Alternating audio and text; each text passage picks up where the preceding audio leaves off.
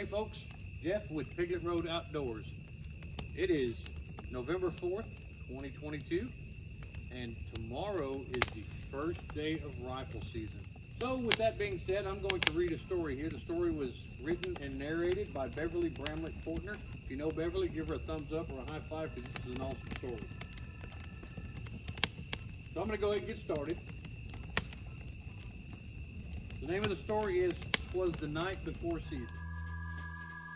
So here we go. 'Twas the night before season, and all through the camp, not a creature was stirring in the dew and the damp.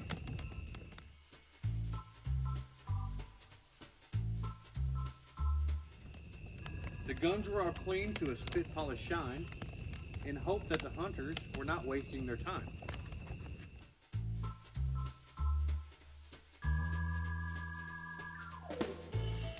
My buddies were nestled all snug in their bags with visions of 16 and 20-point stags.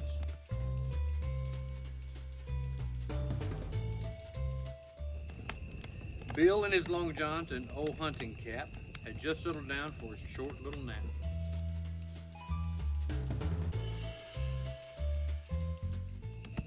Under the trees there arose such a clatter, I sprang from my bag to see what was the matter.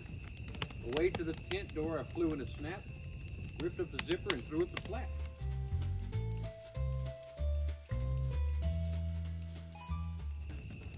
The campfire had burned to a dim little glow, giving monstrous size to a buck and a doe.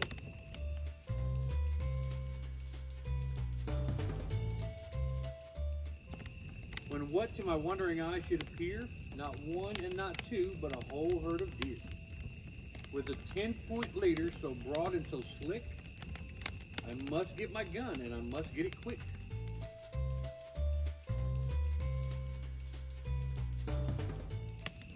More rapid than eagles I flew from the door, tripped over my britches and fell to the floor.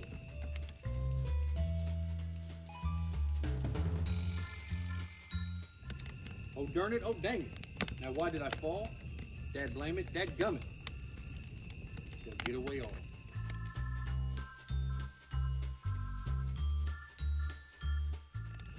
To the back of the tent to the gun case I crawled, slipped out my gun and lay there appalled. My shells I had left in the pick of what fright, I had to get out there by dim campfire light.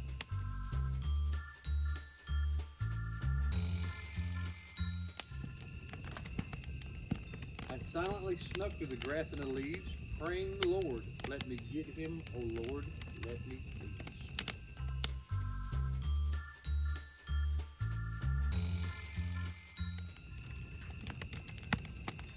I had just reached my pickup when I heard a twig snap.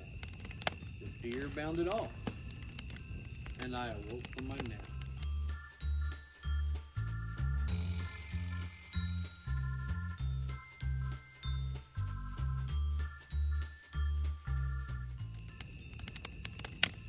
You've all had the jitters.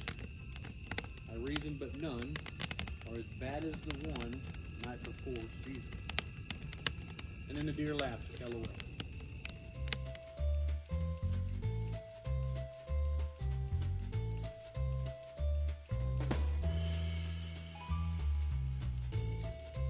Again, if you know Beverly, give her a thumbs up or give her a high five because this is a pretty awesome book. I'm sure if you wanted a copy of it yourself, you could probably get it. Look her up on Facebook. I don't know if she's on Facebook, but if you really need to get a copy of this. So stick around for the rest of deer season this year. Hopefully we get something. Hopefully you get something. Have a good night.